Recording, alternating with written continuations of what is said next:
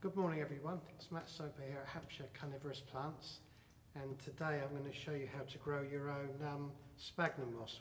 This is another thing we've been asked a lot. A lot of people are starting to use sphagnum as opposed to peat, and it's a fantastic growing medium for Nepenthes, Venus flytraps and other plants. It's quite easy to grow as long as you can get hold of a little bit to start with of live sphagnum. You can produce it yourself, and how we do it, which is what we've been asked, is start with a plastic tray. This is quite a large one, doesn't have to be as big as this. Fill it with rainwater. Well, you don't have to fill it right up, to be honest. Sorry, I should have just put a bit of rainwater in the bottom to start with.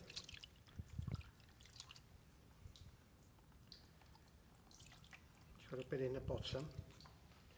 Then we add some of our COM1, COM1, available on the website. It's quite dry here. I don't think I would need all of that, it's plenty. All you've got to do really is cover the base of the plastic tray.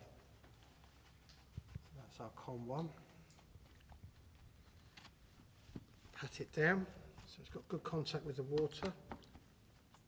The moisture will start to come through.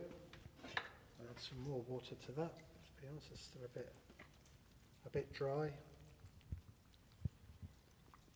So what you're doing really is making like a mini peat bog. So there we go. And once you start doing this, there'll be no stopping you. You can, once you've got it growing well, you can just keep cropping off. Now, I'll show you what I mean by that in a minute. So push that all down, let that soak in, let the water soak into that COM1.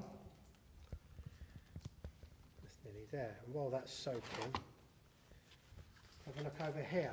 Blue Peter Fashion is one that I made earlier. You see this one? It's growing exceptionally well. And that took about 3 months to get to this point. And it's been cropped already a couple of times. This is what I was saying earlier. So how we start is you start off with a bit of sphagnum, and you don't just put it in one. I find the best thing to do with it is to trim it up into little bits. See this? You'll see that you don't need much at all. Now, little trims, cutting it up into small pieces. As I said, there's probably other growers that have a different way of doing it, but this is how I do it myself, and it's been relatively successful over the years.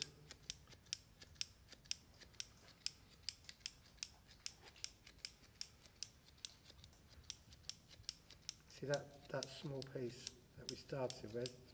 I'll be honest with you, that's probably enough to get this one going.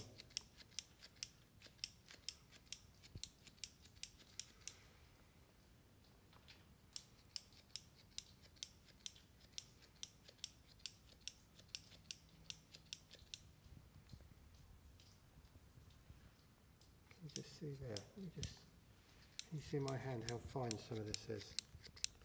It's a mush of sphagnum. Be careful with your hand when you're doing this. And then just sprinkle the bits in. Like that. These are a bit big here. I'll cut them up again. See that? Trim them all up. Sprinkle them on. Make sure they've got good contact with the peat and water, COM1 and water.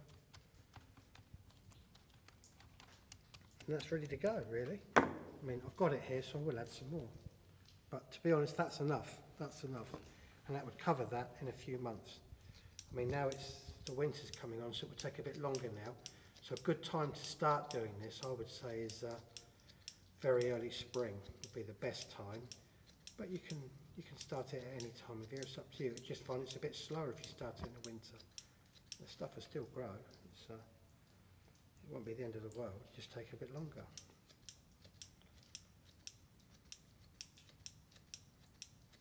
Personally, I would do it this time of year because we're too busy doing other things in early spring. So, you know, I'm patient. Can wait for things to come up. There we go. And that's how you start sphagnum tray. As I say, we'll end up with one of these in a few months' time.